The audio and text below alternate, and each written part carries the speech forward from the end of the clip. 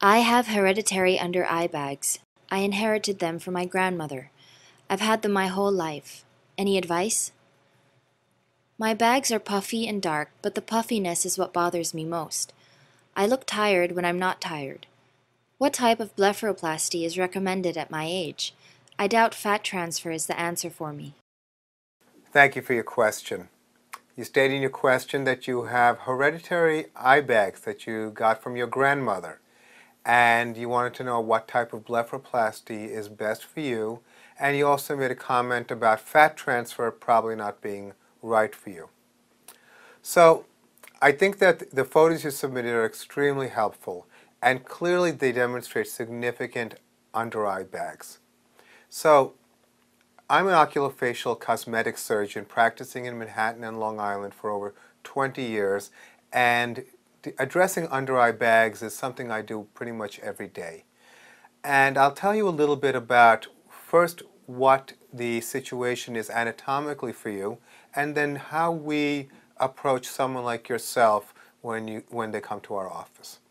So why do you have bags under the eyes? Well, you're right. The genetics is a very big factor, and it has to do with an anatomic structure of the septum, or this sheet that separates the front of the eye to the back of the eye, and the fat behind the septum.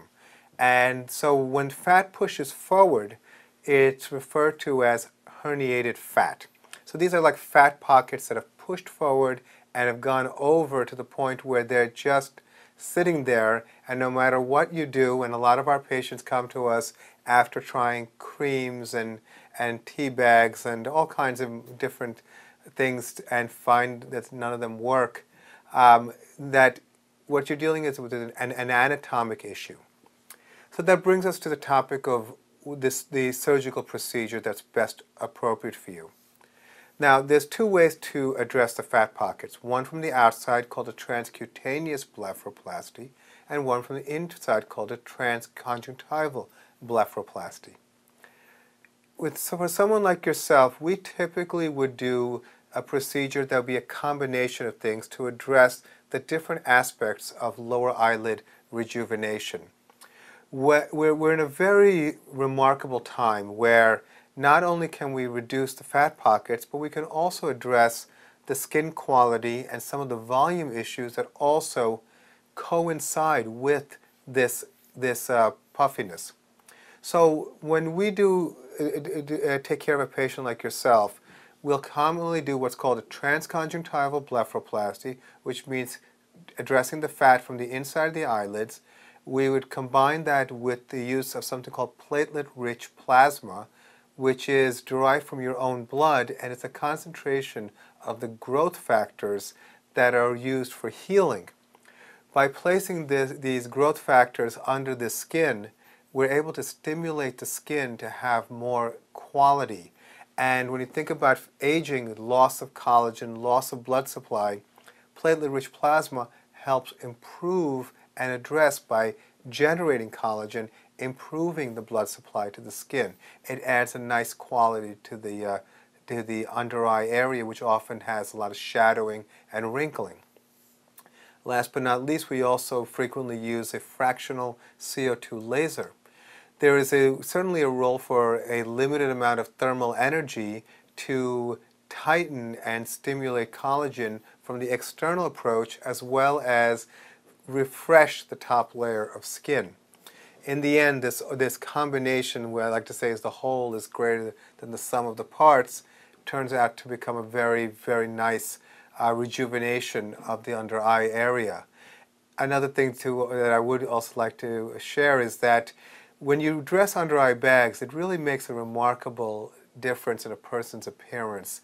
They look less tired, they look more energetic, and it's almost like doing a facelift without doing a facelift. So I think you're on the right track as far as pursuing a solution. I agree with you that fat transfer is not the solution here. There have been many, many colleagues who have tried in vain to use fat to augment and restore volume. Part of the basis of this is the fact that we lose fat and we lose volume in the cheek and in the facial structure as we get older.